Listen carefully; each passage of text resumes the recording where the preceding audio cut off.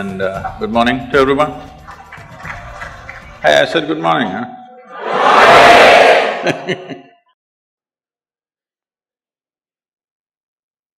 Good morning, everyone. She said good morning. I would like to thank Sounds of Isha for this wonderful and mesmerizing performance. And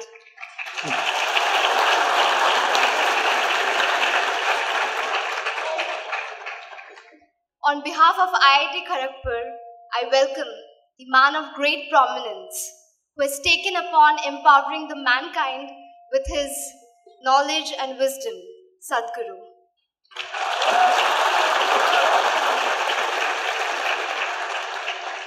I thank him and his entire team for coming all the way to IIT Kharagpur for having this interaction with us. Thank you, Sadhguru. And now, without any further delay, we'll start with the questions which IIT Kharagpur is keen to ask to you. And before that, I give my introduction. Hello, everyone. I'm Shreya Satra, a third-year undergraduate from the Department of Electrical Engineering.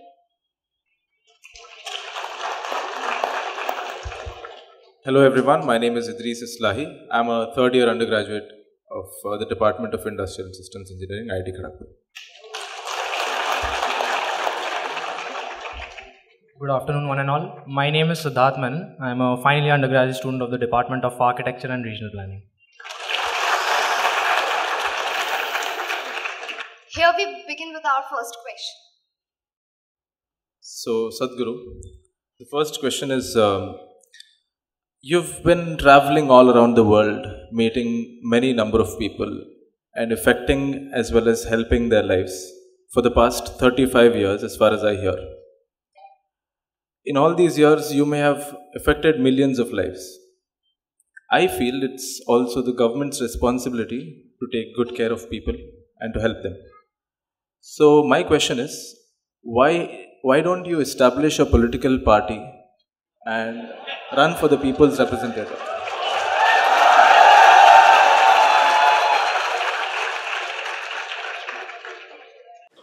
Well, we have a very distorted perception of what is politics, unfortunately, largely in the world, particularly in India. If you do something wrong, we say, oh, he's doing politics. See what he's trying to push me into. But the real perspective of this is, politics means it's about policy making. That means you set the direction for the nation as to where the nation should go, what it should achieve, where people should get, essentially directing the ship.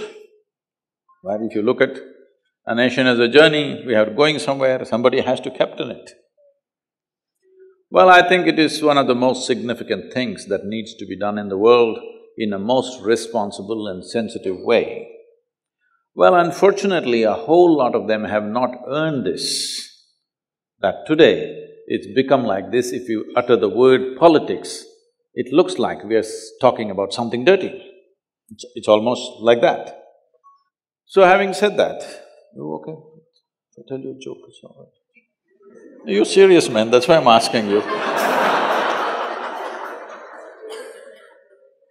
This happened. 3 men who are in their older age who are retired.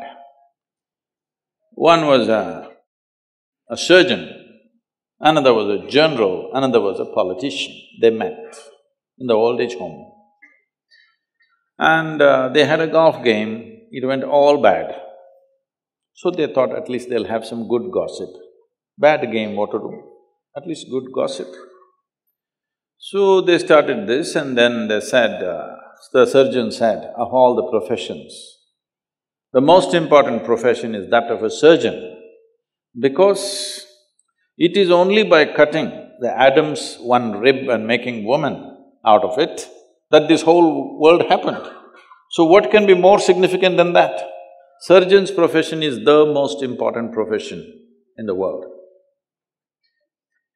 So the general said, oh, come on, it is clearly said that there was chaos and then order had to be brought in before this rib surgery happened. And who else but a general can bring order? Obviously, we were before you and only because we brought order, you could do this surgery. The politician said, you guys are getting it all wrong, but who created the chaos?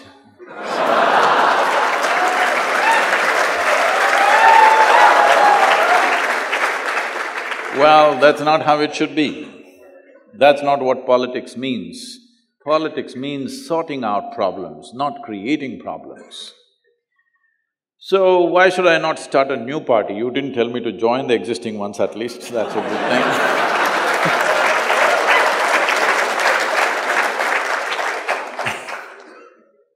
So, it looks like I have at least 1,000 votes here. But that's not going to get you anywhere. But that's not the point. The point is this, there are two dimensions to human life. One is arranging the external situations, which is in a way policymakers' business. And another is settling the interiority of the human being. In this culture, we have always held settling the interiority of the human being far more important than arranging the outside. Because however well you arrange it, still if you are not organized well within yourself, still your life will be a mess. See, all of you, I'm telling you, I'm sure in IIT Kharagpur, there are 12,000 students, there must be at least 24,000 complaints. Hello? But the fact of the matter is, compared to any other generation ever in the history of humanity, you and me are living in the highest level of comfort and convenience and empowerment, isn't it so? Isn't it so? But still, no generation has ever whined the way we are whining all the time. We are not enjoying this organization. Never before in human history, human survival was this well organized as it is today. So this is the time for a human being to organize the inner aspect of you so that the external organization doesn't go waste. Why I'm saying this is, already there's enough proof in the world that people can mess up the most best organization on the outside can be messed up by internal things. 38% of the European population is on psychiatric medication. Why I'm picking on the European population is, this is a society which has enjoyed longest period of economic and material well-being on this planet right now. Almost nearly 200 years they've enjoyed material well-being like no other society in the world. How they got that material is another matter, I don't want to go into that. Okay? But they have enjoyed material well-being for so long, and 38%. If you just withdraw a few medicines from the marketplace, the nation or all those nations can go crazy tomorrow morning. Yes? If pharmaceuticals go on strike, really, everybody goes crazy, how's this? You call this well-being? So one must understand, just organizing the external situations is not going to bring human well-being. You can organize comfort, you can organize convenience, you can organize survival, you cannot organize well-being. Well-being is something that you have to earn within yourself. I've taken it upon myself to bring human well-being because this is inner organization of yourself. This is very important, otherwise all the bounty that the science and technology has offered us will go waste. And this bounty has not come free. Let's say we're sitting in the comfort of this hall right now. If this hall has to come up, every worm, insect, bird, animal, plant, tree has suffered, isn't it? Yes or no? For every convenience that you and me are enjoying, haven't every other creature on this planet suffered immensely? Hello? And when we cause so much suffering, at least we must be well. We sit in this comfort and we're miserable. We had no business to cause suffering to them, isn't it? In pursuit of our well-being, we did all this in the world. Are we really well? We are the most comfortable generation ever. But can we claim we are the most joyful generation ever? Unfortunately, no, isn't it? That's what I'm trying to change. So, politics, there are so many people eager to do, we need to change them.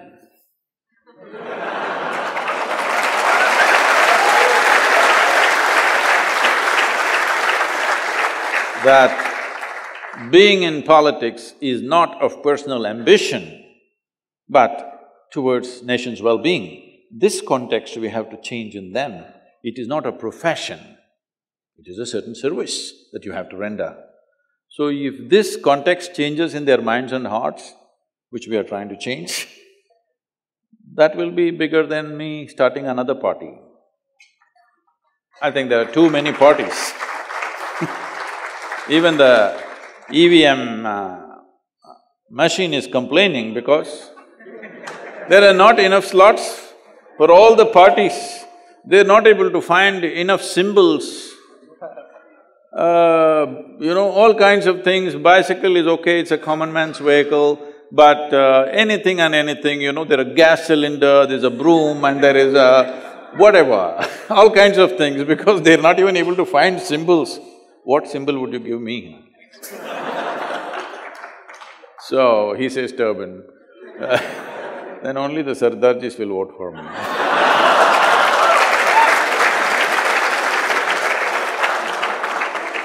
So, there is no need for one more political party. I would say there should be reduction of political parties in the country. Two or three or four, not 200 parties. It's just confusing the people, they don't even know whom to vote for. Because your chacha has started a party, how can you not vote for it? You don't know what is his ideology, you don't know what is his policy, what is his vision for the nation, nothing, but he's your chacha. So if I start, all the millions of people who are in some way drawn to me, they will not know what is my vision, why I want to start this political party. Sadhguru, we will vote him. I don't want to bring that nonsense.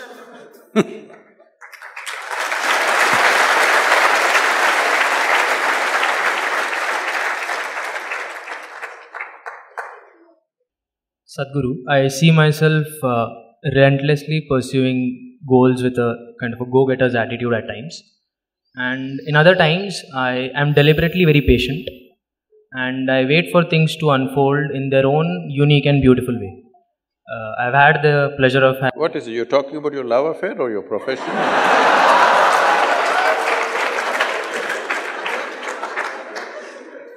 And I've had the pleasure of having wonderful experiences in both worlds. So, what I would like to ask you is, according to you, what is a better approach to things? But where did you find this out-of-the-world girl? Both worlds he's saying.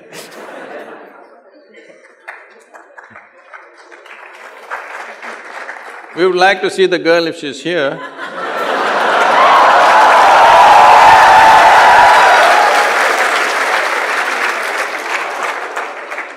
Well, see, in terms of doing anything in the world, well, we should know what we are doing, the capability, intelligence, all these things are there. But one important aspect that especially when you're young, you try to miss is the timing. If you don't time your actions right, even the best actions will go waste. Timing it.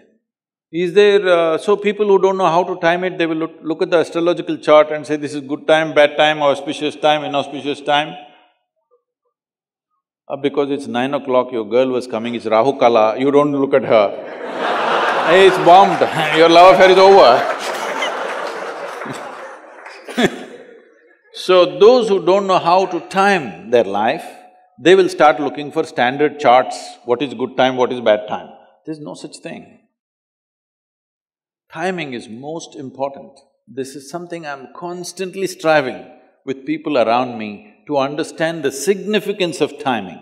They all think the significance of the action they understand, but they don't understand most of the time the significance of timing.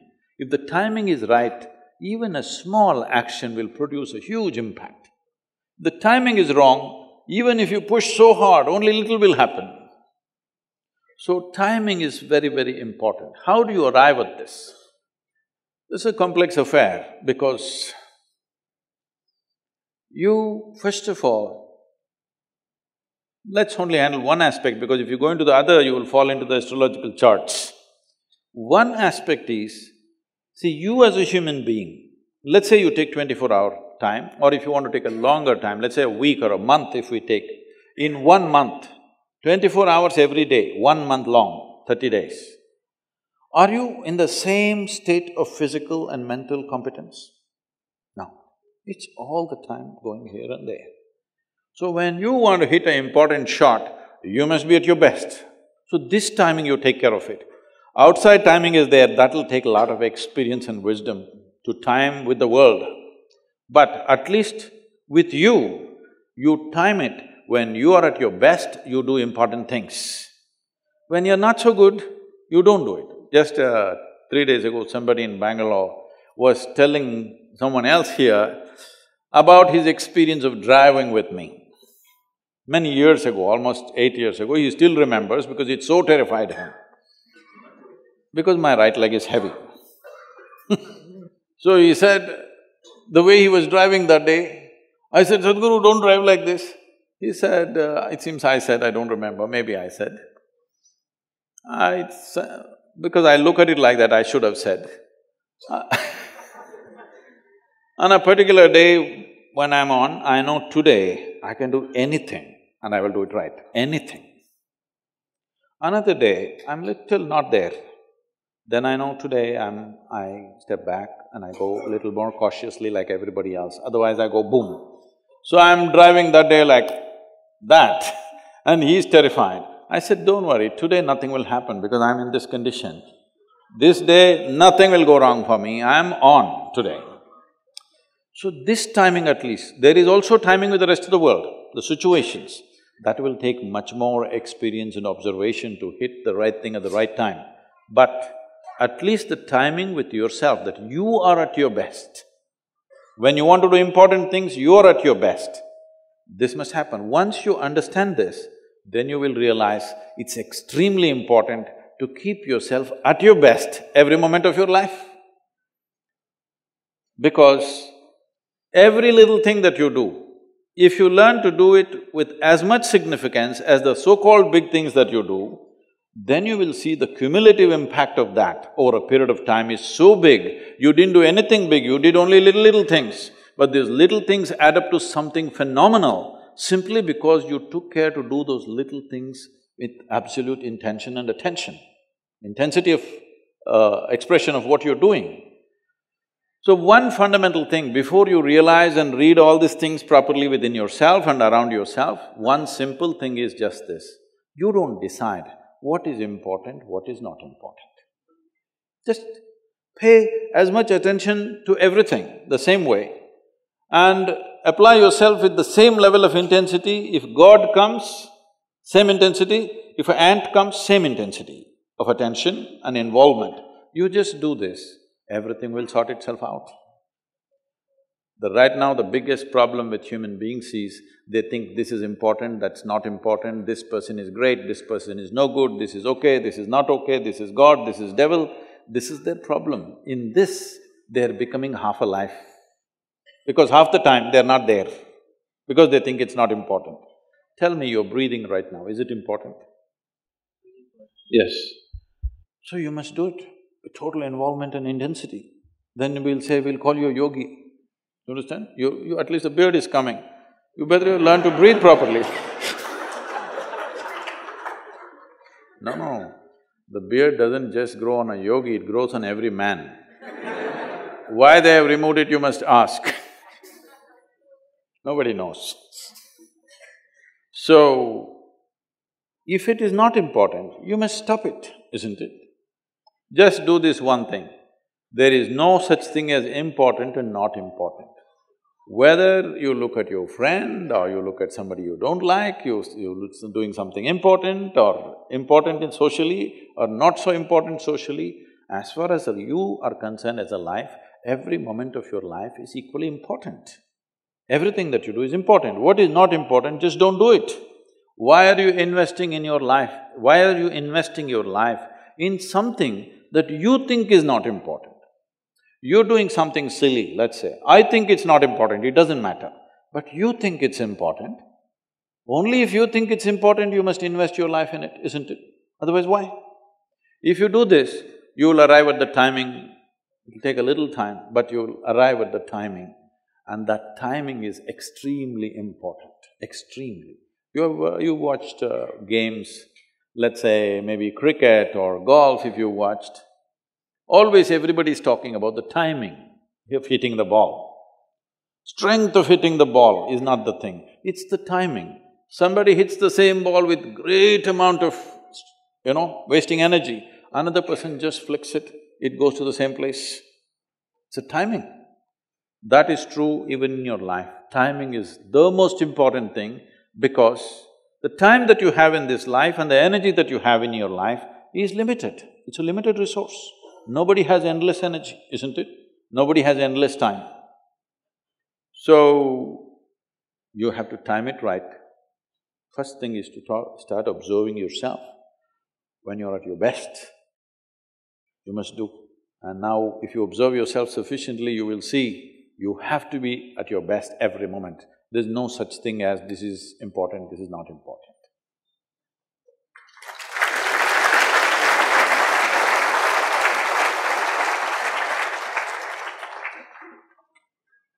So Sadhguru, there are times in life when I am just doing excellent, doing to my fullest. But then suddenly a feeling creeps in, which tells me that your downfall is near. It bothers me. Maybe you're just landing. Yes, and with this feeling getting into the system, my performance actually starts to deteriorate. So Sadhguru, how do we fight these inner monstrous voices? How many monsters do you have within you? I thought there's only one monster, that's you. This we must be very clear. See, if you are hearing two voices within you, an angelic voice and a monstrous voice, this doesn't mean something fantastic has happened. This means you're either schizophrenic or you're possessed. Yes. You either need a psychiatrist or an exorcist. So, this is very important.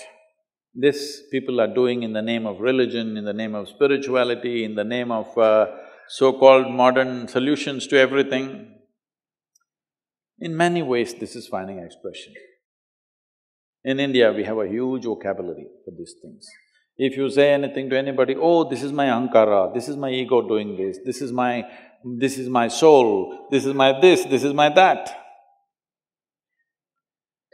Well, if so many people are speaking from within you, if so many people are stuck in this one body, this is a ailment, isn't it? Hello?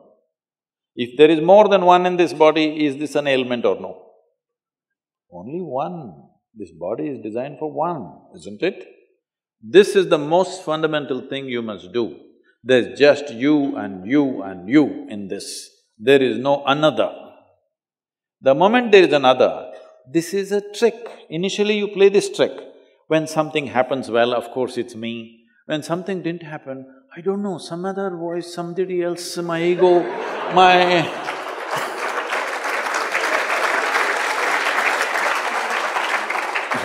all kinds of other creatures which don't exist you manufacture in your mind. You can call it Atman, Paramatman, God speaks within you, devil speaks within you. See, whenever people said, God spoke to me, disasters unfolded. Yes, have you seen this? The President of the United States at one time, about 15 years ago or 18 years ago, said, God told me, oh, what a disaster, 600,000 people died and a whole nation destroyed. That is the kind of things always happen when God spoke. Because I want you to understand, it's not about God speaking. When you want to say something absolutely illogical and unreasonable, you bring the God and the devil.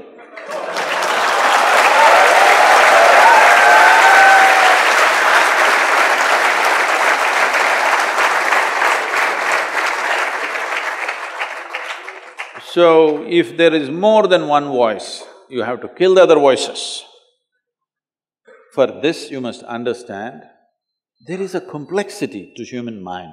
That's what is fantastic about us. If you had the brain of an earthworm, of course you would be eco-friendly, but there would be no IIT, isn't it?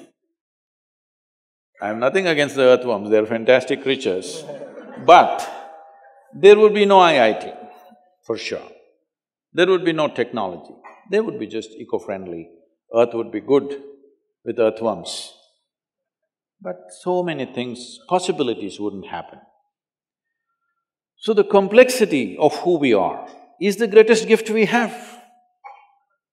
isn't it so? There is a cerebral complexity, which is what makes us who we are. This is the greatest gift. But this is what every human being is suffering. I'm asking all of you, though you are in Kharagpur, when was the last time you were stabbed by a dagger? Hello? Even in Bengal it didn't happen.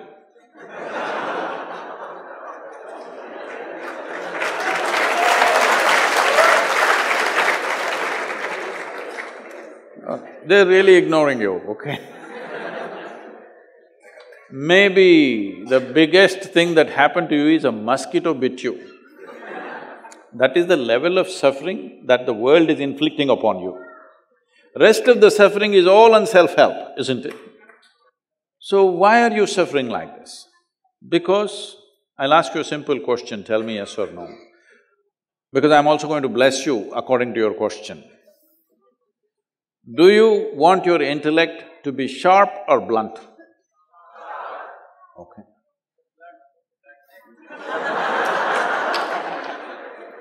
What department are these guys?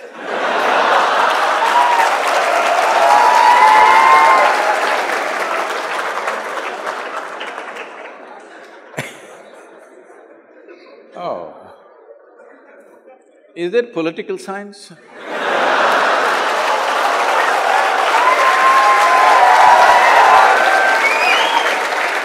Is it one of the disciplines, sir? Is it one of the disciplines in the… No, then how? There's infiltration in your college.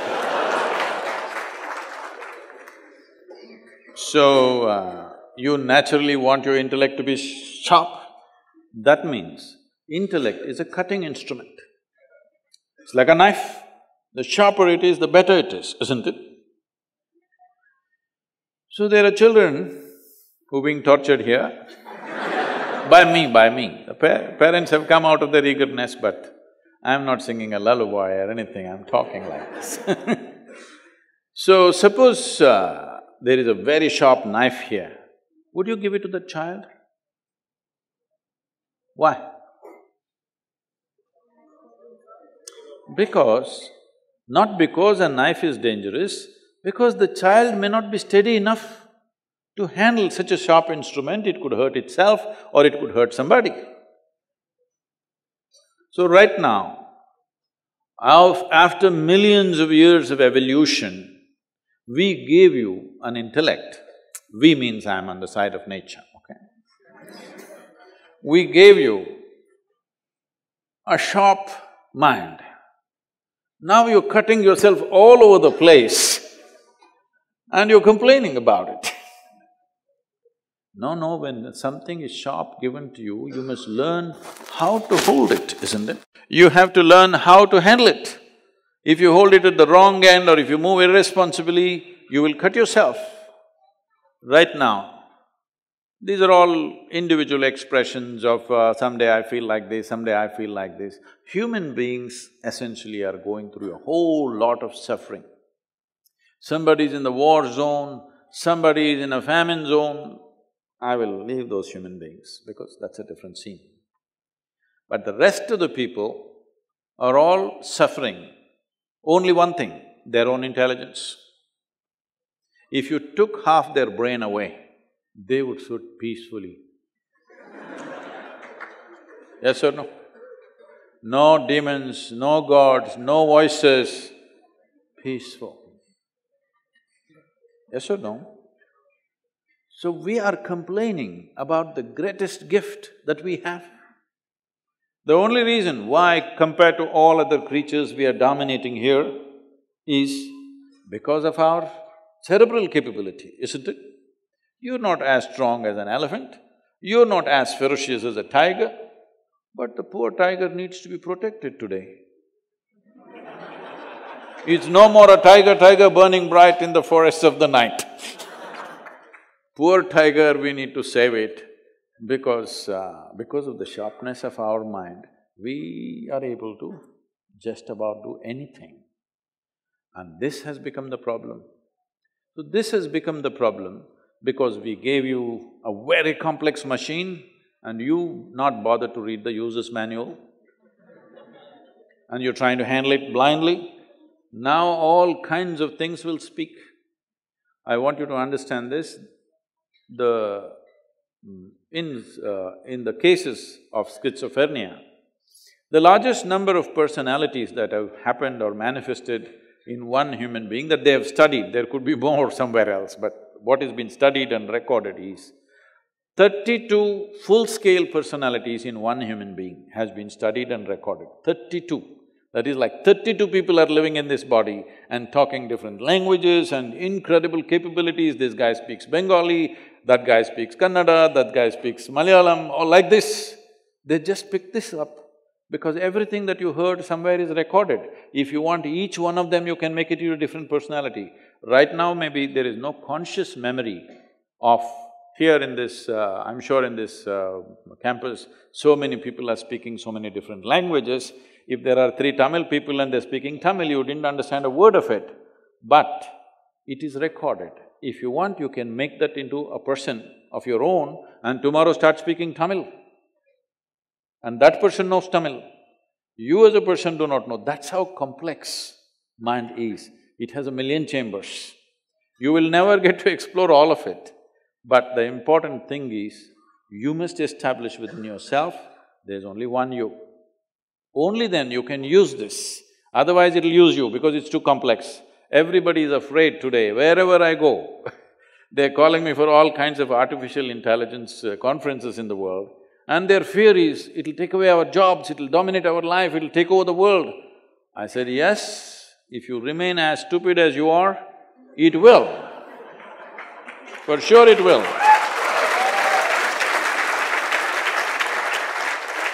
Because right now, your own intellect has taken over your life and destroying you, make you suffer for nothing. If I leave you alone in a room, all by yourself, if you are capable of being miserable, this means you're in bad company, isn't it? Hello? If I'm with you and you suffered, maybe it's me. But you're sitting alone and suffering, this means you're in bad company, isn't it? You have to fix that one thing, that this one is never bad company. This is the best company you have.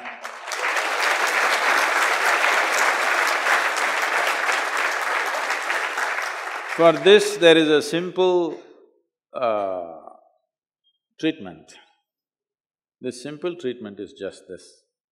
You start seeing this much, whatever happens to me in my life, good things happen, ugly things happen, nonsense happens, great things happens, doesn't matter, whatever happens and whatever did not happen in my life, it's all my responsibility. Now, there'll be only one person. If you see this is my responsibility, there'll be only one person. Otherwise, God will speak here, devil will speak there, Atma will speak from here, Paramatman will speak from somewhere else and they'll drive you crazy. See, most of the society is in different levels of madness. If you're alone and if you can suffer, you're in some state of madness, isn't it so? Only thing is, you're in a socially accepted level of madness. You have to graduate to go into a asylum. But without anybody doing anything, if I am able to cause enormous misery to myself, is this the case or no? Hello? This is the case, isn't it? But because everybody is in the same state, we think it's normal. No, it's not normal. Somebody coming and doing something good to you or bad to you is a possibility. You should never cause damage to this, isn't it? Hello? If you are causing trouble to this, obviously you haven't figured out the fundamentals of your own existence. This is why it is very, very important that I'm not starting a political party.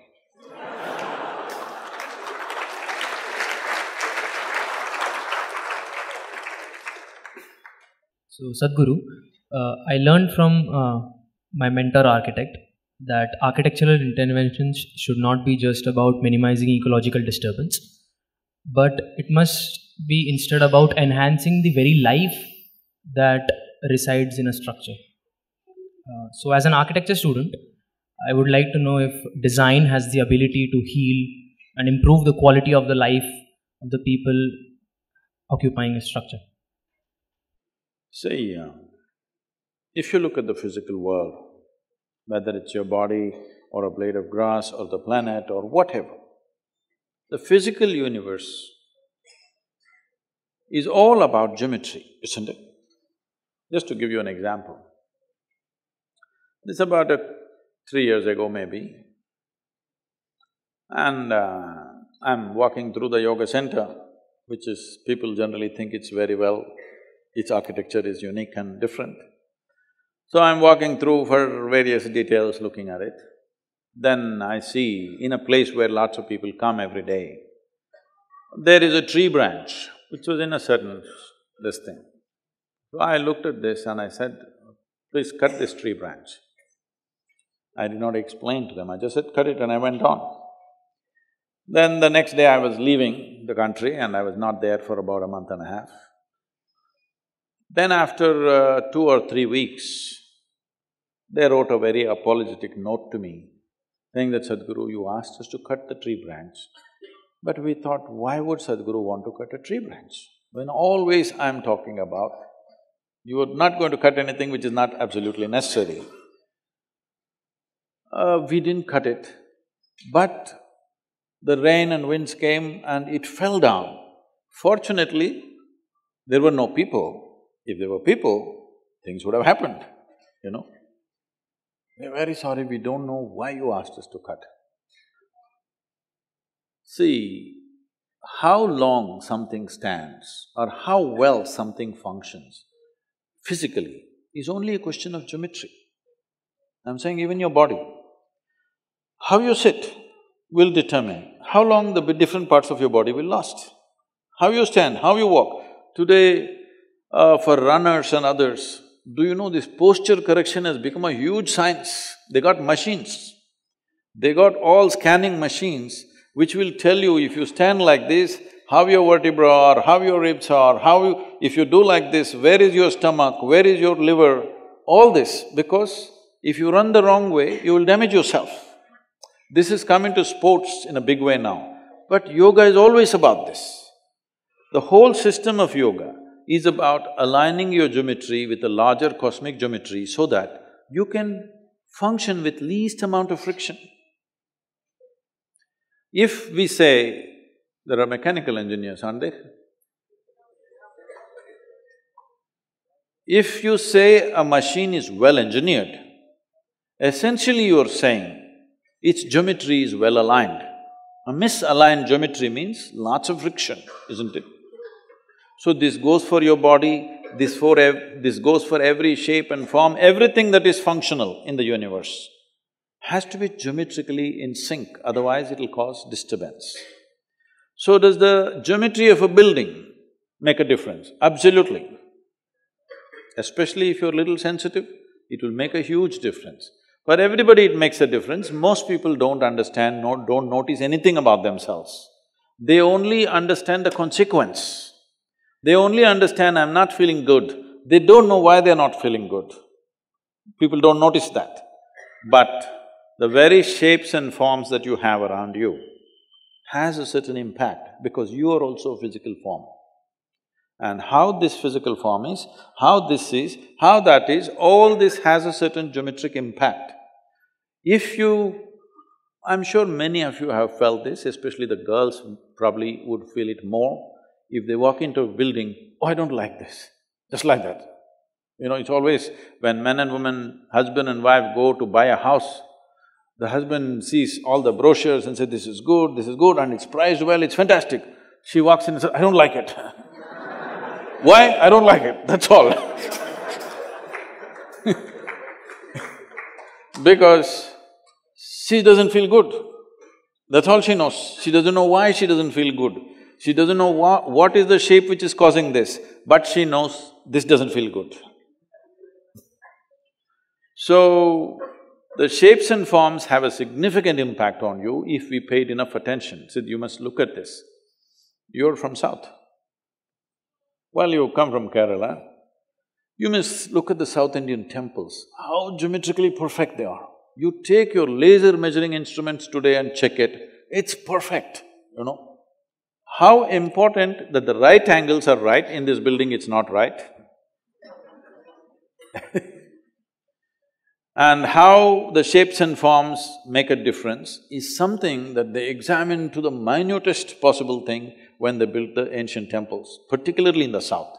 The North Indian temples are all brick temples, they're done in a certain way, it looks like they've all been put up in a hurry, Now, why I'm saying this is, I think the northern belt took a lot of invasions and ancient temples were destroyed, they all put it up in a hurry. When they could, they just put it up.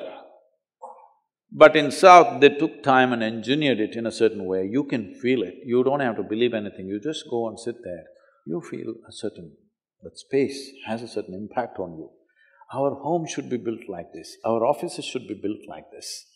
Because it's very important that… see, we know this for plants and animals and everything, the atmosphere in which they live is very important, the habitat, otherwise they won't thrive, isn't it?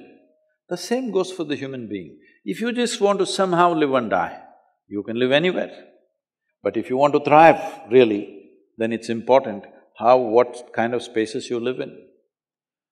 There is a whole science to this, which is generally called as agama. People think it's temple building science. It's not about temple building. It was to be built… every human habitation was to be built that way. Whole lot of people couldn't afford it for their house, they did it only for the temple because it takes more involvement and care for this. So this is the reason, this is one of the reasons why you Kerala people, no matter what, first thing in the morning, you shower, you go… so you must understand, only in the south this instruction is still there, in the north it's gone. In south, even today this instruction is there, if you go to the temple, you don't have to pray, you don't have to appeal to some god, you just have to sit there for some time. Have they told you? You must sit there. But what people are doing today is they're just touching their bottom to the floor and going away. That's not the idea. The space has been built with such care, you must sit there and experience this and allow your system to make use of it, because this is a geometry too. The entire system of yoga is just this. The Hatha Yoga is all about correcting your geometry constantly, that if you walk through the world, you will walk through it effortlessly. If your geometry is not right, then you will see every point you will get tangled up. So, architecture in India is right now, except a few, the new architecture that's been done, unfortunately we have a serious, mental enslavement. Whatever is done in the Western countries, we're doing it not considering our weather, the temperatures and everything simply. Even our clothing is like that, largely. If you go out of IIT, probably most of you will be wearing a suit, a jacket and a noose around your neck. in 40 degrees temperature. How to wear a jacket?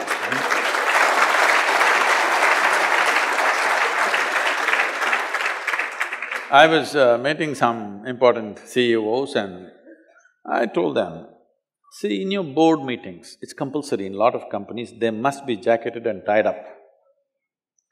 I said, a CEO means people expect he will do the most sensible things. I mean, now we must understand, a large company means people have handed over their own money, their savings, their hard-earned savings to somebody and expect this guy to do the most sensible thing. But this guy wears thick jacket and a tie in 40 degrees temperature. I don't expect this guy to do sensible things. So, architecture is not just about the buildings, the very ways we sit and stand, the furniture, even our clothing is architecture in a way, all right? We may call it by different names, we may call it design, fashion, but it's essentially about shapes and forms. It's very, very important. It's time we bring it because last 50 years or so, since 1950, since this IIT, we've been in a survival mode, desperately trying to somehow make our people survive in this country. Now we have come to a reasonable levels of well-being, though it's not touch every human being, at least large segments have come to reasonable things. This is the time that we need to look at more sophisticated way of existence. And it's not always expensive, it is not. We can create something very wonderful. You must come and see, we've created buildings. See that right now, I'm telling you the simplest thing. Right now, this is a flat roof, I don't know what is this roof outside? A-frame, is it? It's A-frame.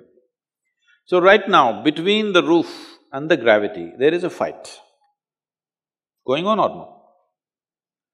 You may not see the fight, but it's happening. There is tension here. And one day, someday, who do you think will win? The structure or the gravity? Gravity will win. So we created structures which are standing up not because of the strength of the material, but simply because of the perfection of geometry. So it's the gravity which is holding it up, not gravity pulling it down. You must come and see these buildings, they're unique and fantastic. The one thing I'm very proud of that we created, the building is designed to last for at least a minimum of 3,000 to 5,000 years. Because there is no material, they're deteriorating.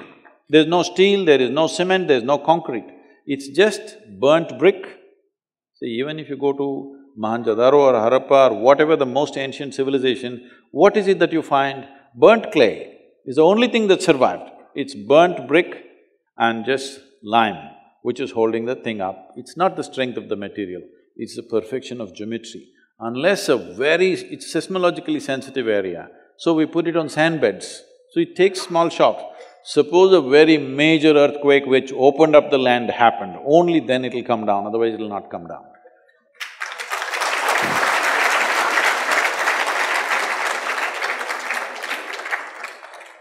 Sadhguru, I have a follow-up on this.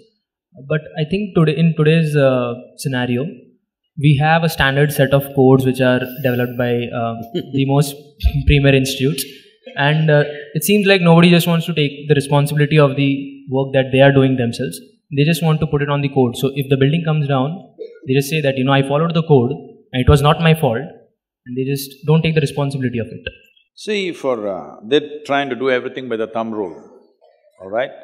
If you want to do things by thumb rule, you don't need an engineer or an architect, you need a mestri.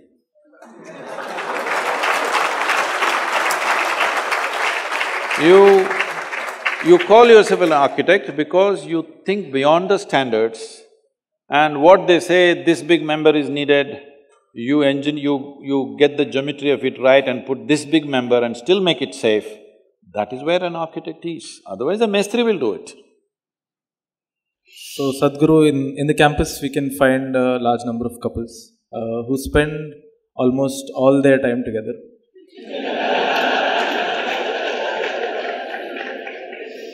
Now the matter is, when they separate, at least one of the two people has to go through a time when they are completely alone. And at that time, because they don't have the person they had for the entire day, negative thoughts start to come inside their head. So the question a lot of us have to ask is, how can we be both happy and alone? Because in my understanding, these are not two words that go along with each other. Oh, it's a popular question. Then you must find somebody out of the world.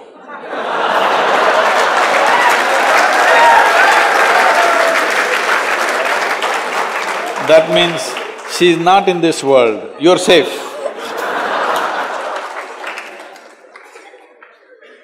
See, well, we must understand this.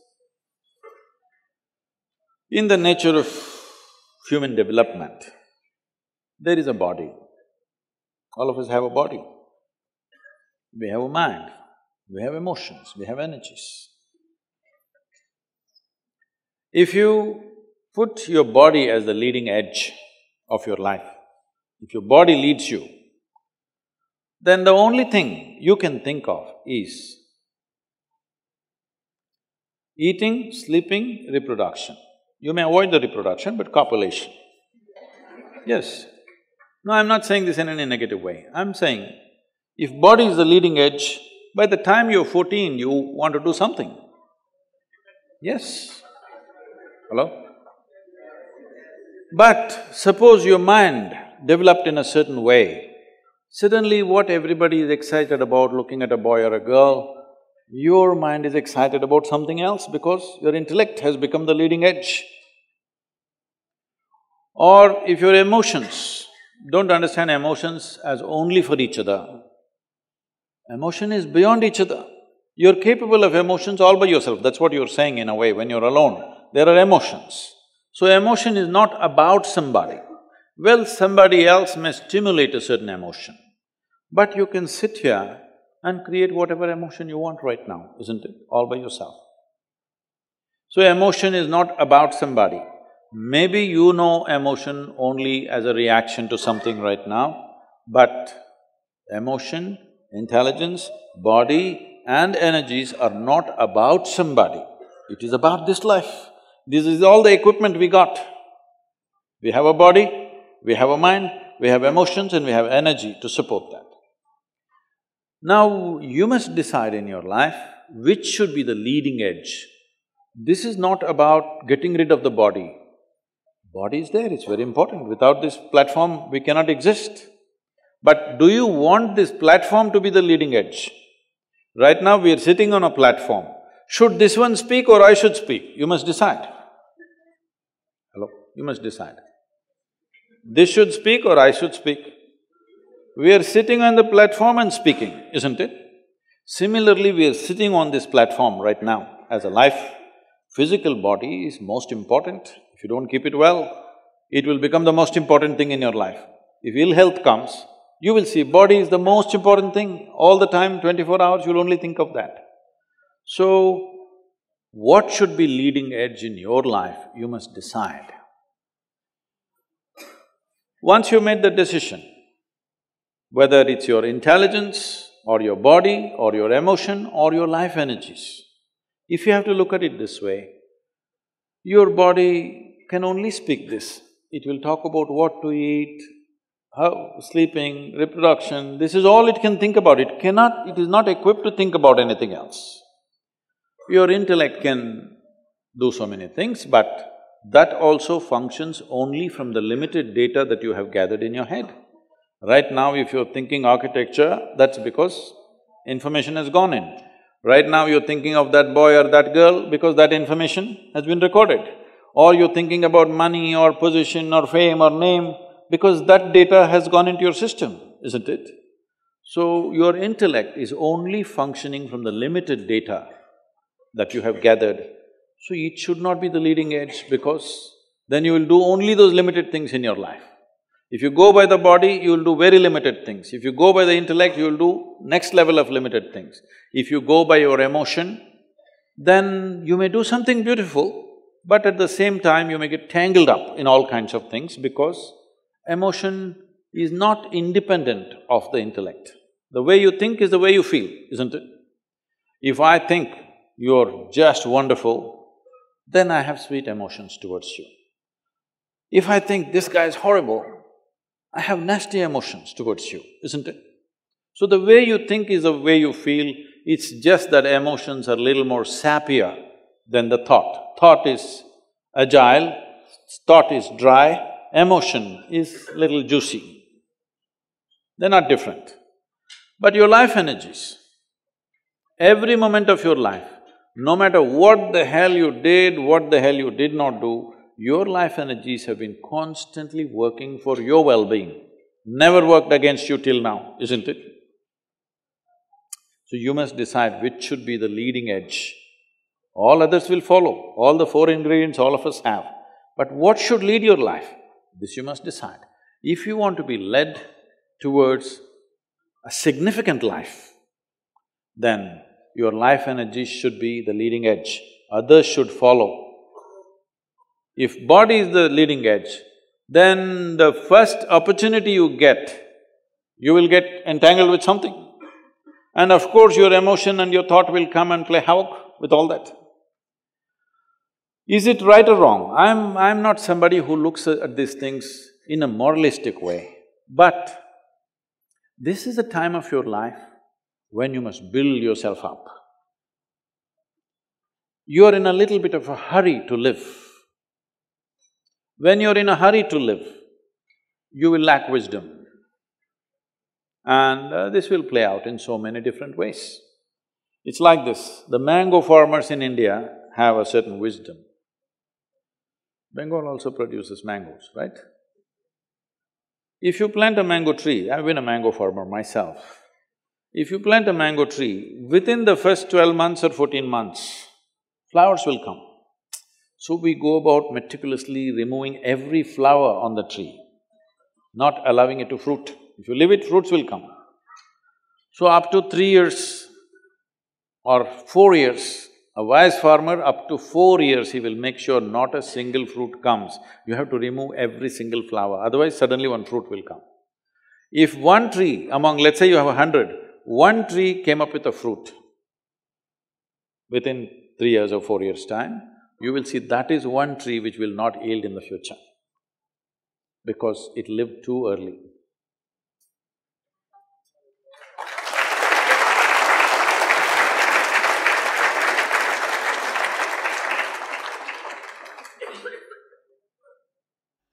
So Sadhguru, I have one last question from our side. Sometime back, I happened to be in a situation where a friend of mine was drunk. So when she was in the drunk state, she was repeatedly saying that please don't judge me as I'm drinking, please don't judge me. It is… but she has lost her judgment, but she doesn't want you.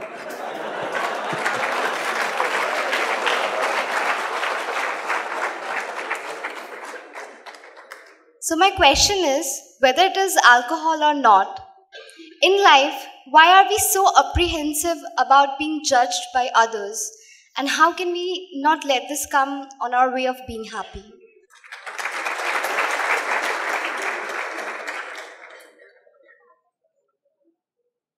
Look at me. See, I'm always stoned.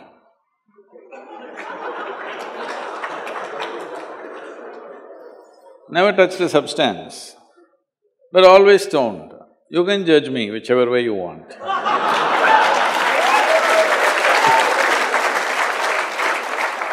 Because one thing is, I'm stoned in such a way that I have not lost my judgment at all. And at the same time, whichever way you judge me has absolutely no impact on me because I'm completely stoned.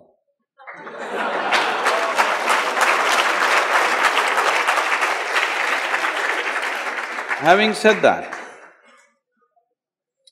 why this consumption of alcohol and drugs is growing the way it's growing in the world is… Well, nobody can really put a number on this, but just to say to what extent. In the last 25 years in India, probably alcohol consumption has gone up 10,000%. What do you think? You know, I'm telling you, when we were growing up, in the town, there would be just 10-15 people who drink. In a small town, I'm saying. People say, in that family they drink, we won't give our girls to that family, you know. But today, if you don't serve drink at your wedding, nobody will come.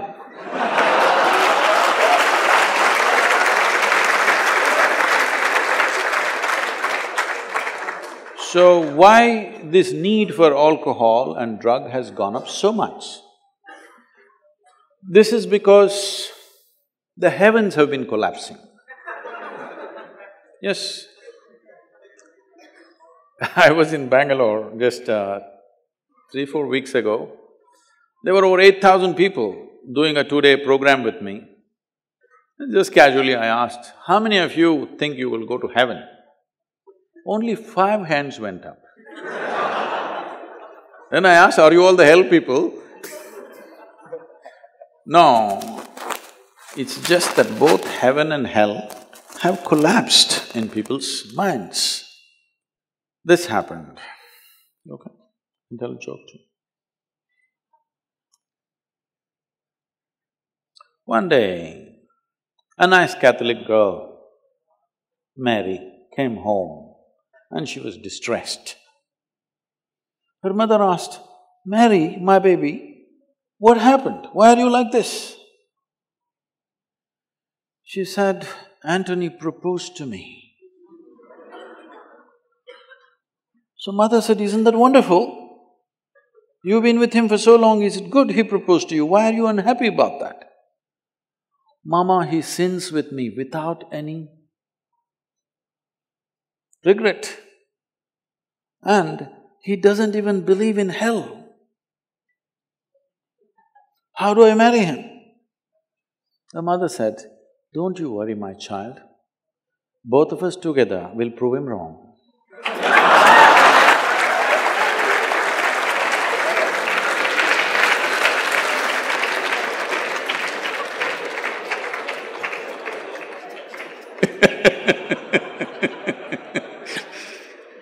So, heavens have collapsed. When I say heavens have collapsed, it's like this. Maybe you heard this somewhere. You know, there was a Sunday school going on in Alabama. Alabama is a very special state in the United States. So the local priest was going full fire. But unfortunately, the audience were not like you, they were all tiny tots.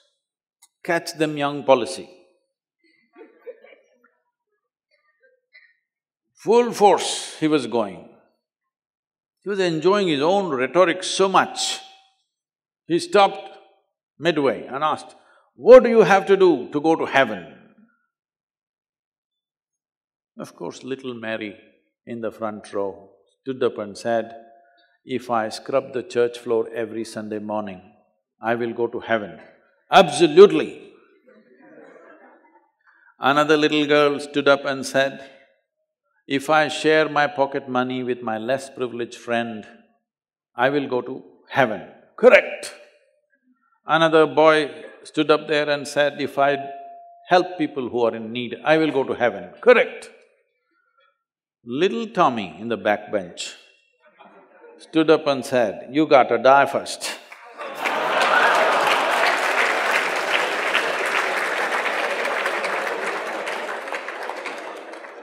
That's a qualification. If you want to go to heaven, you got to die first.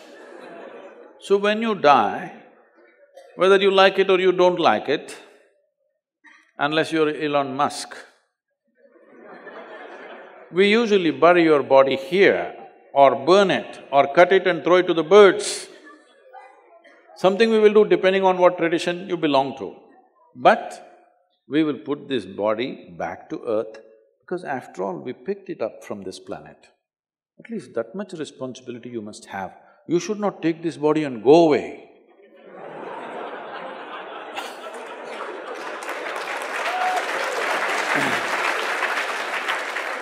So, fortunately, nobody can take it and go. If you've not done anything eco-friendly in your life, this is one thing you will do. You will put this body back onto this earth. It's a very good thing. So you went to heaven and you… What is in heaven? This you must know. In the Hindu heaven, food is very good. Yes, Nala himself cooks for you. If you are a foodie, you must go to Hindu heaven. In another place, there are those white-gowned ladies floating in the clouds. They usually don't have legs, they're just floating. Because to float, you don't need legs, common sense. If you like that kind of ambience, that's where you go. If you go to another place, you will encounter virgin problems. If that's what you want, that's where you go. But the only problem is, you don't have a body. When you don't have a body, what do you do with good food and virgins, I want to know.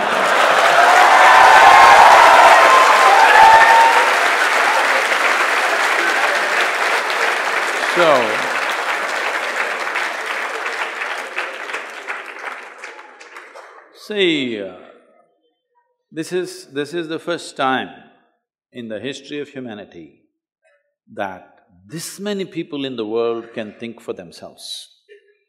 Otherwise, your priest, your mullah, your pandit or a book was thinking for you. The first time that so many people can think for themselves. Or they're thinking right, thinking wrong, there are many issues about that. But they're thinking right, thinking wrong, but they're thinking. First of all, women. Till about 50 or 100 years ago, a woman was not even supposed to think. She's not supposed to think. This straight away 50% of the population has burst into the thinking process. It's a huge number. For the first time, this is only second, third generation which is beginning to think for themselves. Otherwise, they were not even supposed to think. So when so many people are thinking, see, when you talk to somebody, you think somebody else is illogical, but in their mind, there is some kind of crazy logic functioning, isn't it? When you get into argument with people, you see this. You think you're logically correct, but the other person also thinks he is logically correct. He has his own crazy sense of logic. But they have their own framework of logic. So all illogical things are naturally collapsing. Still, this generation has not fully walked away from it, still there is fear. They can't openly say, there's no goddamn hell or heaven. They're still fearful about it, but they're trying to make a little heaven for themselves here. So, hey, wait. So naturally, when they're not able to do it for themselves, out of their own intelligence, they will fall back on chemicals.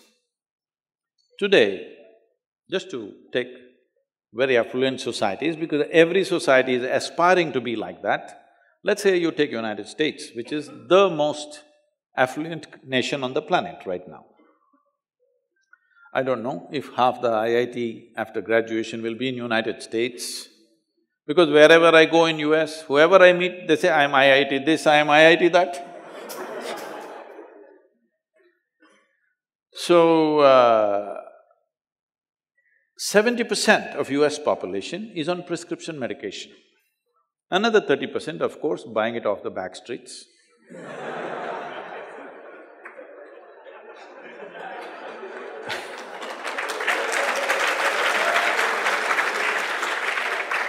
70% on prescription medication means, though… See, what is affluence? Let's understand this. Why an individual person or a society or a nation seeks affluence is, at first level, it'll give us a choice of food. If I'm affluent, I can eat what I want. Eating means nourishment. I can nourish myself well. When a man is poor, the biggest problem is, I'm not well nourished. So at first level, it is a choice of nourishment. At a second level, it's a choice of lifestyles.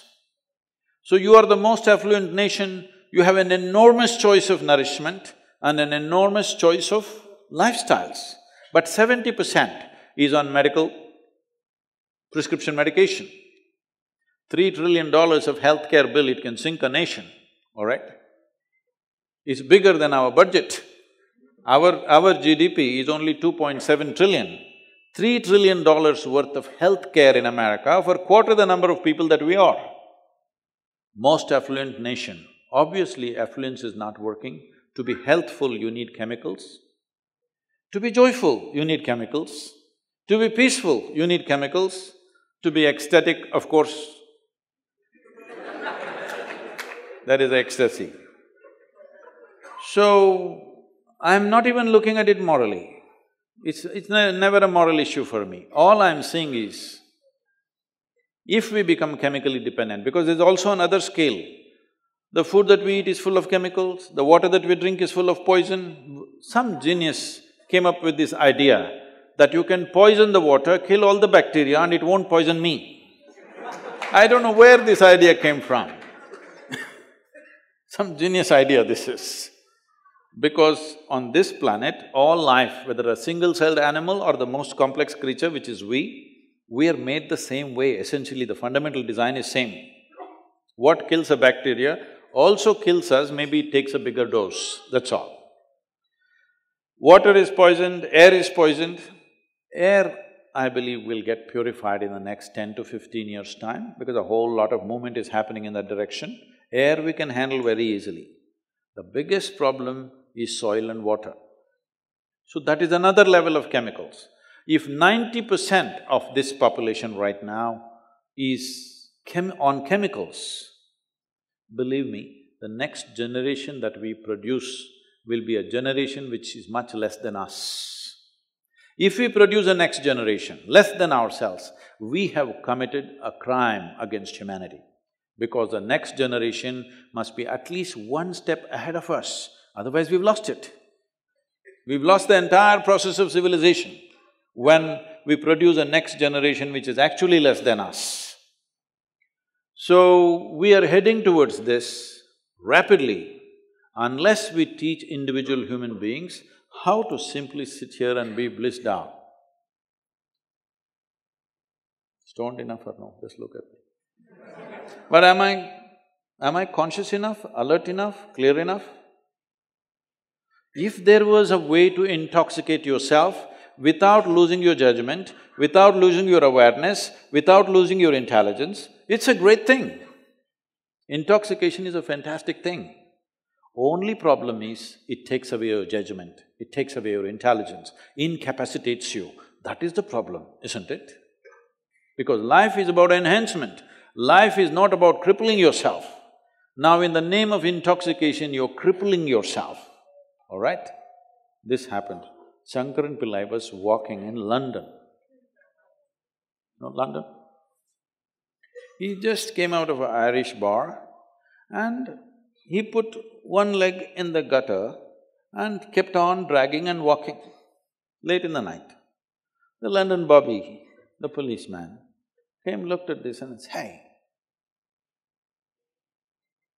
you look totally drunk." The Shankaran Pillai said, "Are you sure?" He said, "Absolutely, you're drunk. Look at the way you're walking, half in the gutter, half on the street." Shankaran Pillai said, "Thank you so much. Thank you, because I thought I was crippled."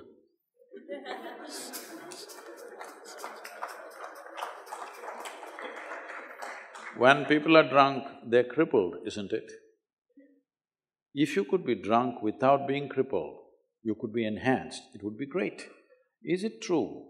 Ask anybody, you're not in the medical sciences, but ask anybody, is it true that this body here is the greatest chemical factory in the universe right now?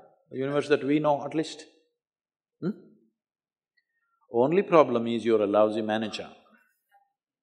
If you know how to manage this, you would be like me, always blissed out. Anybody can say what they want, anybody can do what they want. This is like this only. Because I have not given this privilege to anybody, that somebody can make me happy, somebody can make me unhappy, somebody can make me miserable. Right now, you are a consequence of other people's opinions. Where do you plan to go like this? Anybody can ruin you. You went outside, somebody told you, Shreya, you are the most wonderful human being we have seen. Then you were floating on that cloud, what number? What number? 9. Oh, in South we do 11. You were floating on cloud whatever number, and you came home, people at home told you who you really are. And the cloud will crash. No. It's very important that neither this way or that way, we listen to everybody because we could be doing something wrong. Hello? Any moment we could be doing something wrong, so we listen to everybody. But what they say will not determine how I am. Never, ever. This you must fix and you must tell your friend when she's not drunk. Because otherwise she won't understand. Thank you, Sadhguru, for answering our questions.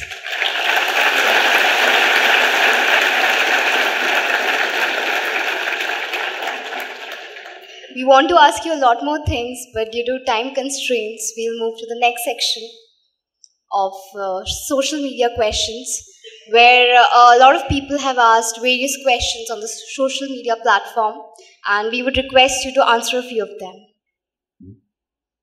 So the first question is from Georgie. Sadhguru, we know that you are always a game for adventure, but many young people mindlessly get into adventure sports and even lose their lives in the process. What is your suggestion for the youth who get into adventure sports? Well,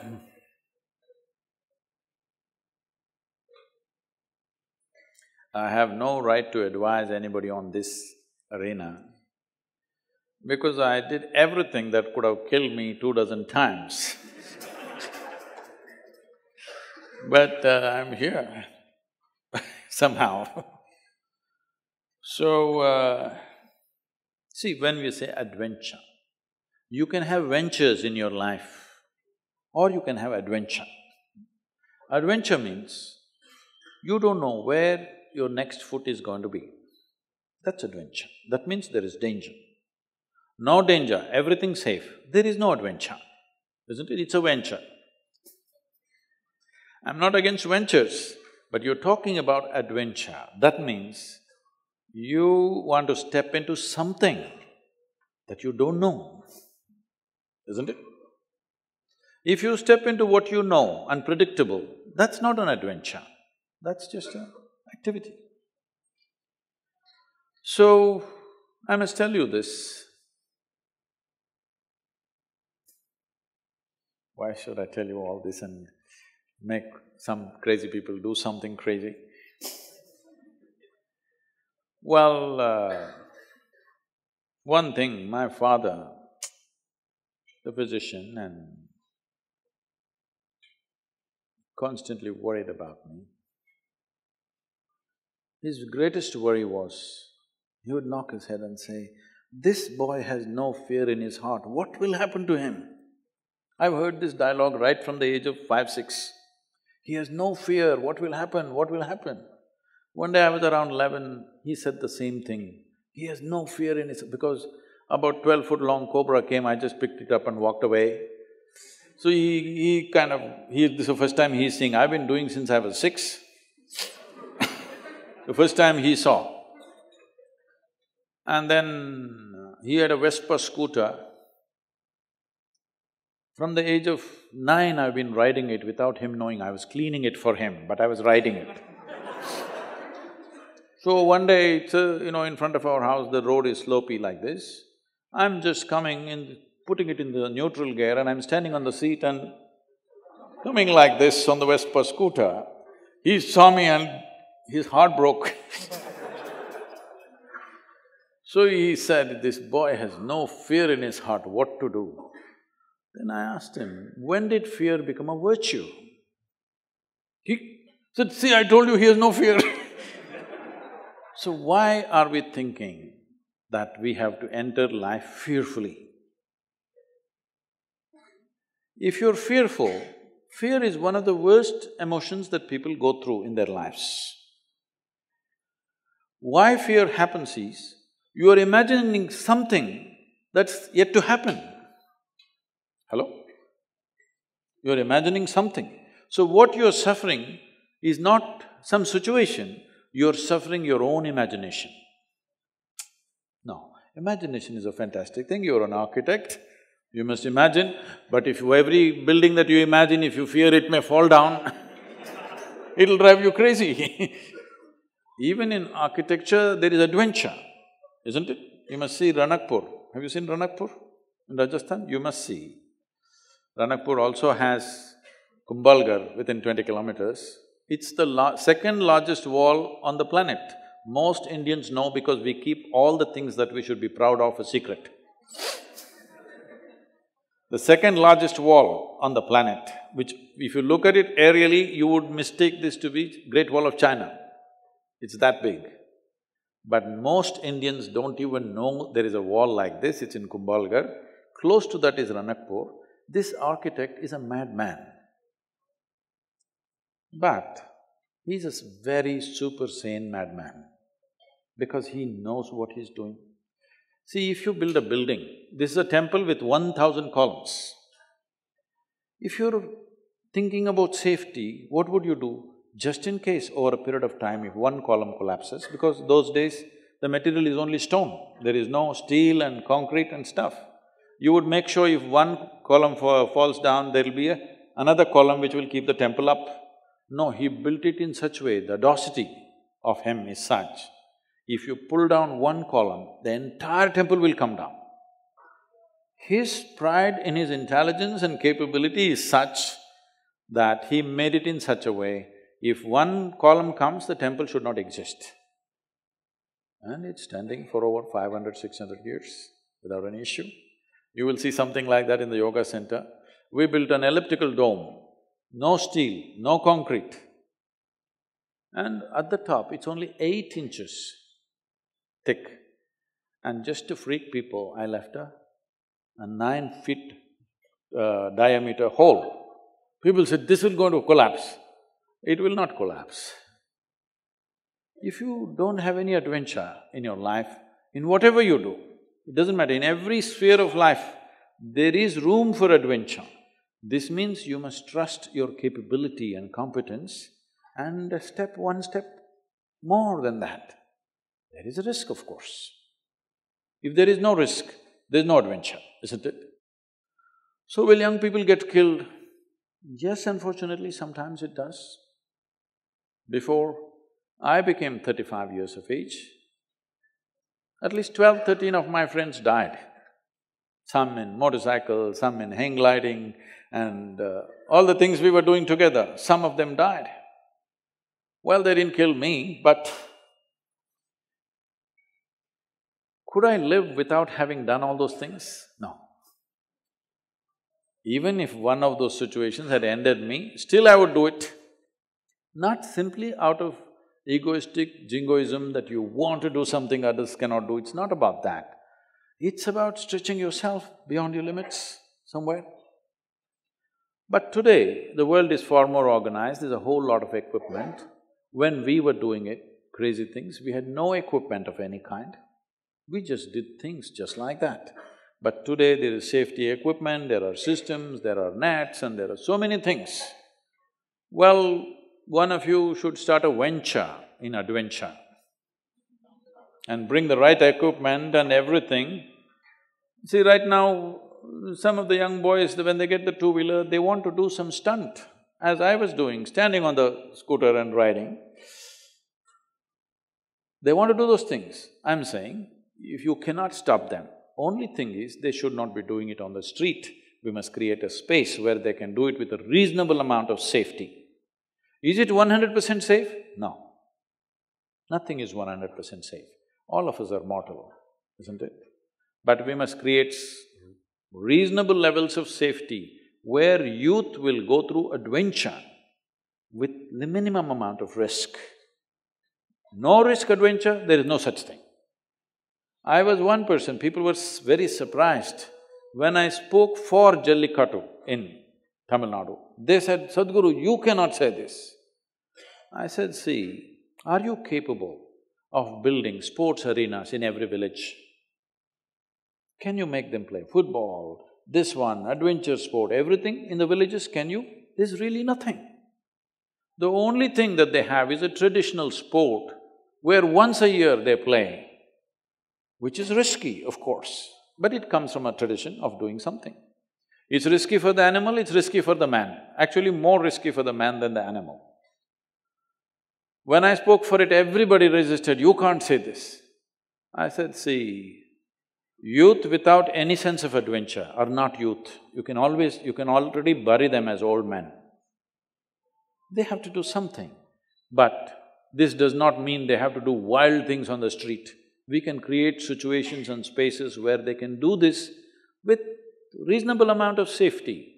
There is no absolute safety.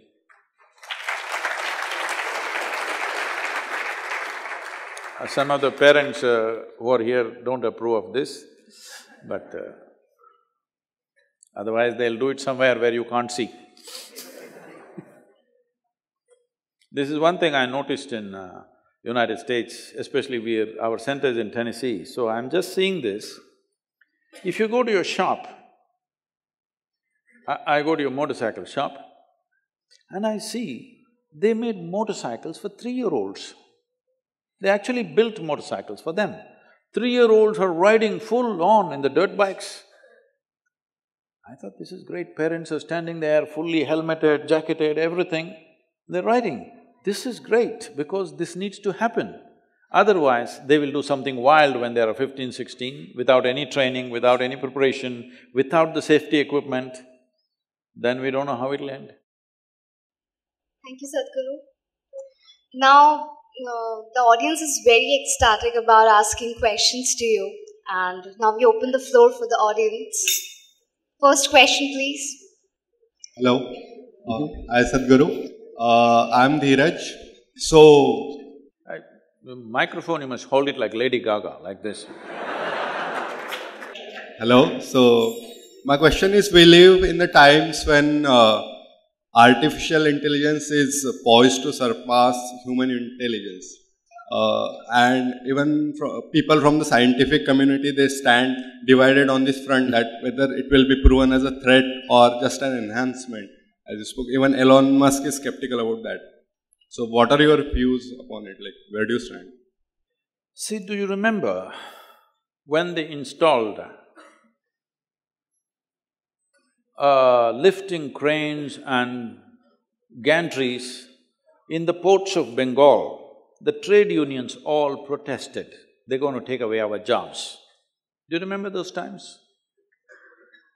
That was a time where thousands of men would carry sacks out of a ship.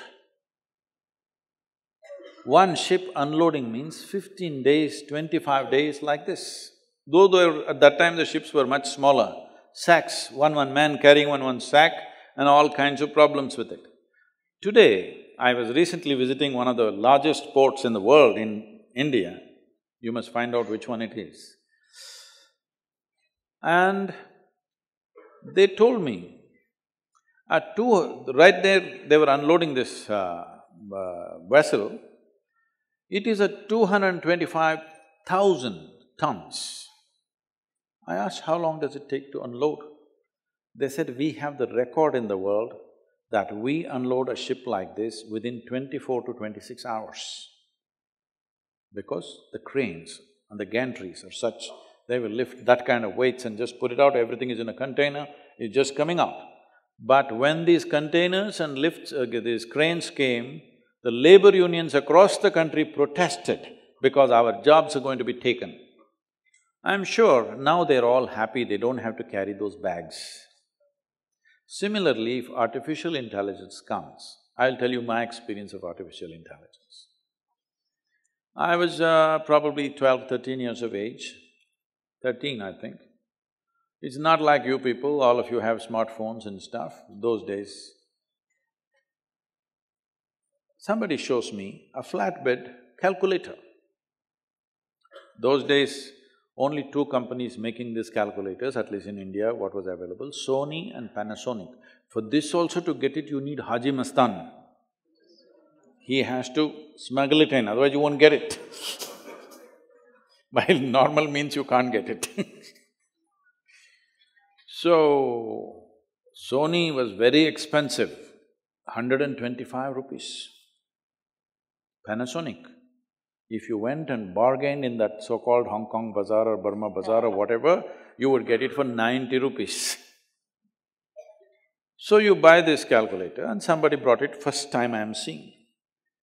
They do tuk tuk tuk tuk tuk into tuk tuk tuk tuk tuk tuk. I said, what? Why the hell are they torturing me in the mathematics classes? When this stupid machine, 90-rupee machine can do this, why are they torturing me for 10, 12 years, teaching me how to add, how to multiply? So that day I sat and dreamt, if there was another machine like this for science, for chemistry, for physics, for everything, I don't have to come to school. That was my dream. It's going to come true shortly. See, it helps. It did not come true when I was going to school, but it's going to come true very shortly. Don't you find this Google lady, though you are in IIT, this Google lady seems to know more than you any given day? Hello? So it will come, what you are going to learn in 25 years of education is in this much gadget. Today there are phones with 600 GB of memory. You're not a match for that, isn't it? So this is the problem with our education systems, this is a terrible European influence on us, that we have been made to believe, most human beings are believing that memory is intelligence. Memory is not intelligence. Memory is just information. If you misunderstand information as intelligence, then whole generations have paid a price for this, except a few human beings who spoke in a big way in every generation till now. Rest are all a big drag. I'm telling you, in every human being, there is a genius. The question is, they must find the right habitat, right atmosphere for that genius to blossom.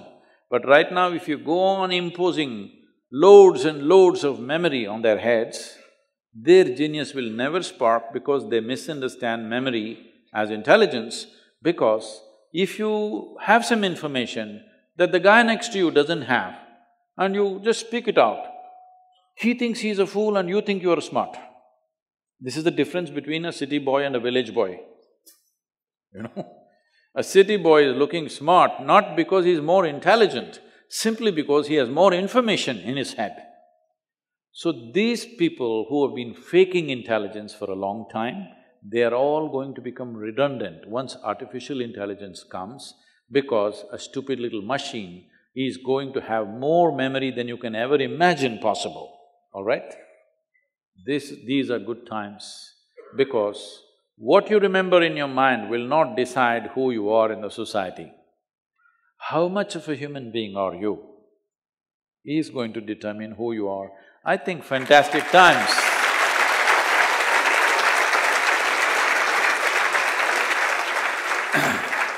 I think fantastic times for humanity is just about coming. I'm asking you, suppose you were working in one of the ports in Bengal and you were carrying those bags, heavy bags, back-breaking loads, and after 100 years you came back and saw all these loads are just being lifted and put on the truck just like that in 2 minutes, what you carried entire day.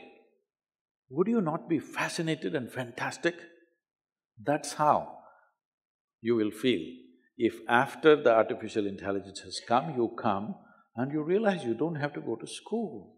You don't have to gather all this nonsense. All these idiots who read 2 books and acting very smart in the world, they will all go. You have to exercise your intelligence, otherwise you will not survive. It's great time.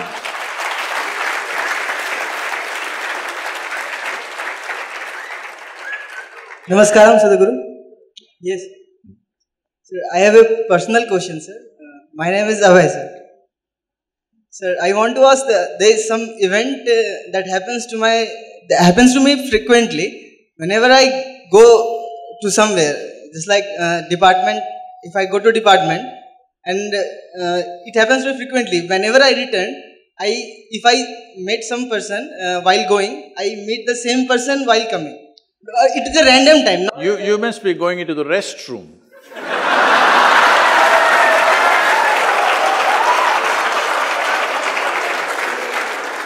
But it happens very random. Even if I go in the random time, I meet the same person on the same path, sir. I don't know why this happens to me. From my childhood, I have been observing this. I don't know why. What is the answer of this? Why this happens to me?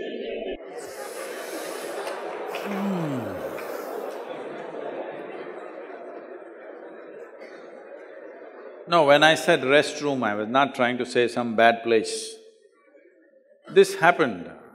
It once happened, Shankaran Pillai got a job in Pentagon, you know, Pentagon? Where it is decided which country should live and which country should be destroyed and everything, big things. So, he sat in his appointed office for a few days. Then he moved his table and chair to the corridor and went to all the Penta corners. After much moving around, as he was moving around, the entire Pentagon staff became suspicious. Is this some kind of a agent or somebody? Why is he moving his table and chair all over the place? His computer, his table and chair is moving all over the place.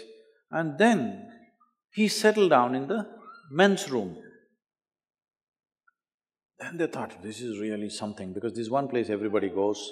So, he's really up to something. They watched him, they checked his background, they checked his emails, they checked everything. They didn't find nothing wrong. Then they told the Pentagon psychiatrist, just look up this guy. Either he is a super spy or he's crazy. He must be something, just find out. Then the psychiatrist just walked into the men's room as if he has to use it and pretended to pee. Then casually struck up a conversation and just asked, why are you sitting in the men's room? Table, chair, computer, everything, why are you sitting here? He said, I moved all over Pentagon, but this is the only place where people seem to know what they're doing.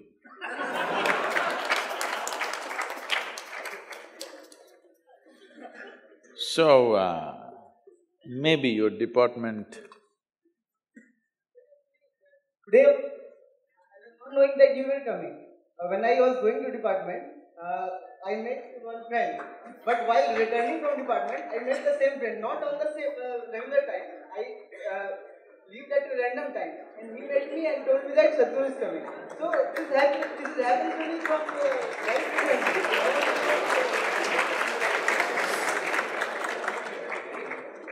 See, if you're in a specific department, you usually tend to meet the same people. You must change the department and see you'll meet different people. I understand what the confusion is about. You seem to encounter the same people a bit too often. That will completely change when you leave the IIT and go out. All right? Before that, it is like this. I will tell you, I have been… these days I'm not doing early on, my father is an ophthalmologist, okay? So, he was giving glasses to so many people and various kinds of things. So, I discovered a simple method. There was one guy in UK whose name was Bates. So he has a Bates method of improving vision. I saw this and I saw He had some sense and he had figured out a few things, but there were many things he had not figured out. I developed that into a different level. I took off spectacles for thousands of people who had vision defects. Today they are all living, thousands and thousands of people who don't have glasses anymore. That includes my daughter. She's still living without glasses. Early on, when she was 7 years of age, they prescribed glasses. My father, being an ophthalmologist, believes 100%. Once you have short sight or long sight, there is no way that you can take it away. This is the medical conclusion. But I can show you thousands of people who don't have glasses right now because they did certain things with themselves. In all this, I will just explain one thing. See, right now there's a crowd of people. You simply just look like this. You will see the faces that you know, somebody that you know, that face looks very clear. Rest of them are just a blur. That out of the world,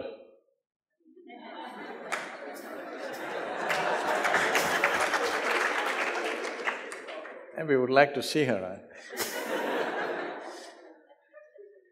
Because your vision is seriously aided by your memory.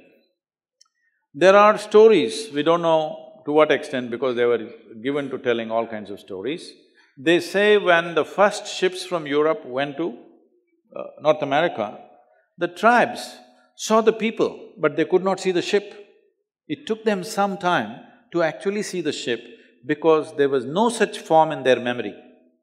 You try this, those of you who have vision defects, take off your glasses, take a book and let's say you see one word and you say, okay, this is sun, sun, sun, you build memory about it.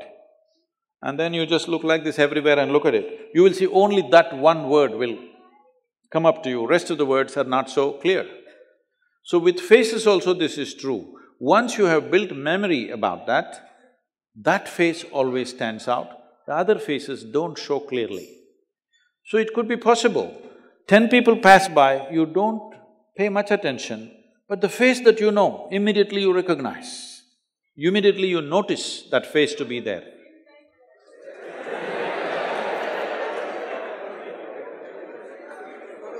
Now, this problem will be solved when you leave the institution.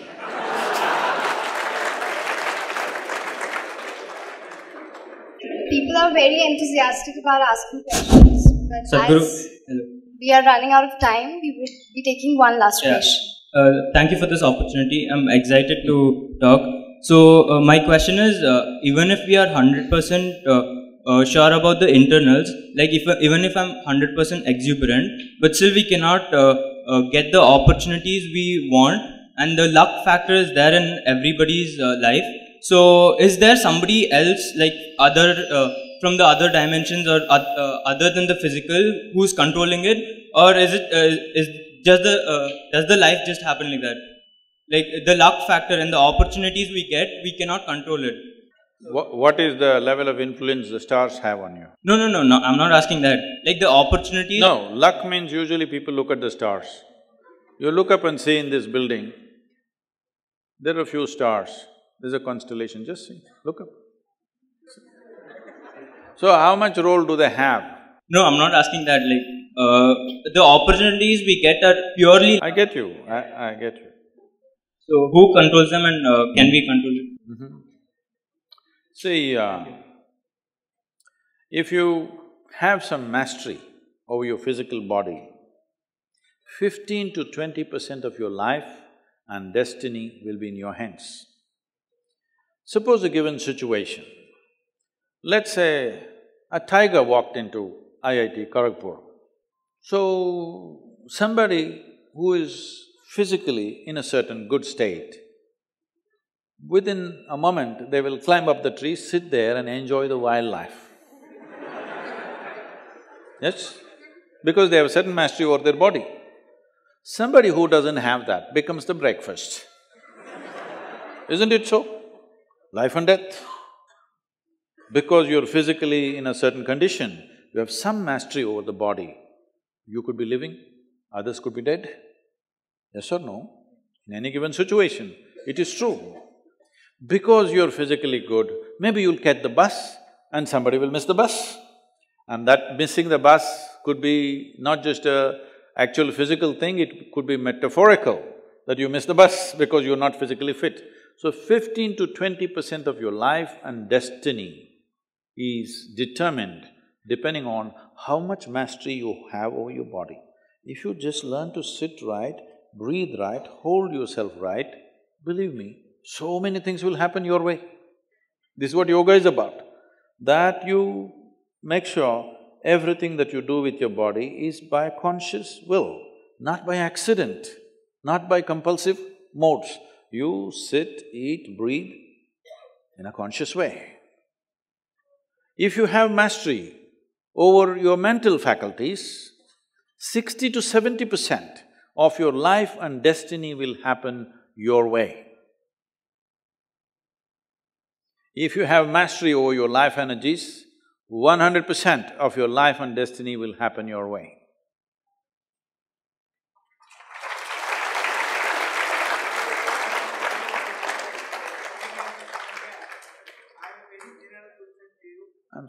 She is the boss, sir, here. Program to you, first of all. I have gone through most of your YouTube recordings, but I found that most of the questions which you are answering of your inner experience, because of that inner experience, answer is very beautiful. But when somebody tries to follow it, it becomes confusing. I'll give you an example. They have said about judging the perfect time. I got it, I got the question. No, I understand the question. Do I look like somebody who cannot understand the question? You have to explain it to me. So, there is an inner experience. Well, I'm glad you recognize that. It is the inner experience which makes life lucid. That is, everything is not a struggle. If you picked up bits and pieces from so many people around you, if another piece comes, which none of them gave, you'll be again confused eternally.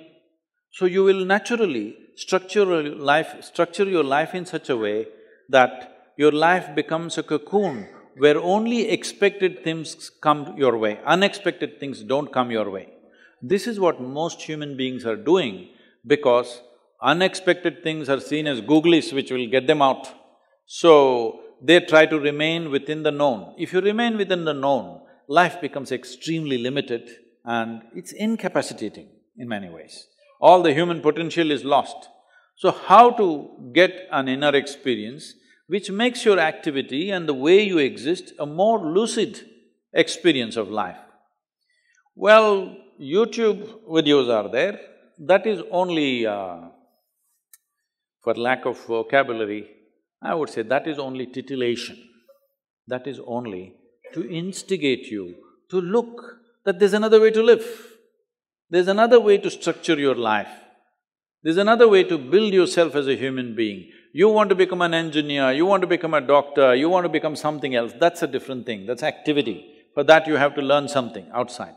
But what kind of a human being you want to be, this has to be done from within, there's no other way. For this, there's an entire scientific process which we call as inner engineering, which we will not impart unless you come in a committed way. Because without commitment, these things do not happen. All we want from you is 28 to 30 hours of focused time. But most people think their life is not worthy enough that they can invest 28 hours of focused time. What can you do for such lives? Let them enjoy the YouTube. So people are saying, but there is a cost to it. Yes, because it's being physically delivered, there's a cost to it. We have come up with a plan, probably by let us say, by sometime middle of 2019, we will be able to execute it where we can offer this without cost to people. We are looking at a plan like that. There are certain technological challenges if you overcome that in the next 6 to 8 months, you will see inner engineering as a scientific process. Most of it, except the yogic part of it which needs to be initiated, except that, all of it will be available to everybody free of cost in about 16 different languages across the world.